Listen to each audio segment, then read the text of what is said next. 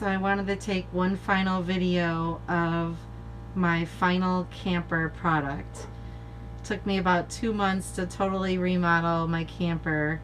That's wallpaper right there. I replaced all the blinds, added a few decorations. And those little, where the metal, fake metal is some decoration that used to be material. Replaced all the ceiling lights and painted the vents, spray painted all the cabinets. Did this today, went and printed some awesome camper photos and hung that up today. Again, replaced all the blinds, painted all the cabinets, got a new comforter. So then we go into the kitchen living room area where I recovered the couch. Kind of took it all apart in pieces, cut out the new material and put it back together.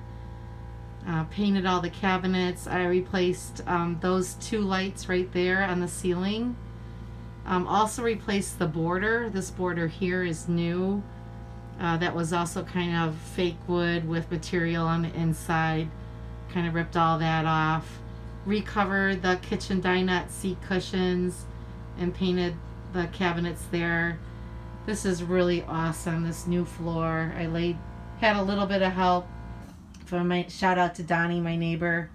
Had some help from Donnie and then finished the other thing. I just need to put some trim around where the two meet. Bought some new pillows and a new blanket. I also replaced this light fixture here and also replaced all the blinds. Just got those from Walmart. Coming over here, I recovered this thing above the door. Got a new like key holder thing right there. This was really fun. I did this backsplash, just peel and stick tiles from Menards.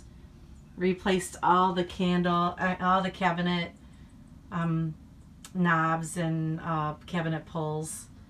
Replaced the kitchen faucet. Didn't do anything with the counter in the kitchen, just kind of left that as is. Still have to cut a piece of wood and paint it for that open area right there that was already empty. Here's the floor. I painted the ceiling. That made a huge difference. You don't realize how dirty your ceiling is until you paint it. Again, all new lights. Those lights made a huge difference. That fridge was new when we got it, so that is not new. Didn't do anything with that except paint. Painted all these.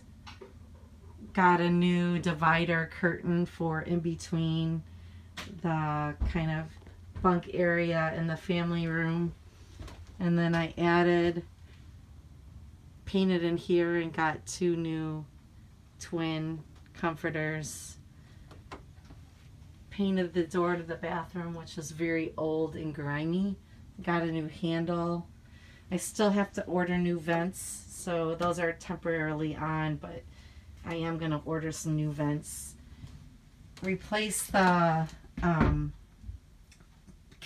bathroom sink and the bathroom faucet. Found these on Amazon. I thought they were really cute. I hung those up yesterday and got just some little knick-knacky things for the bathroom.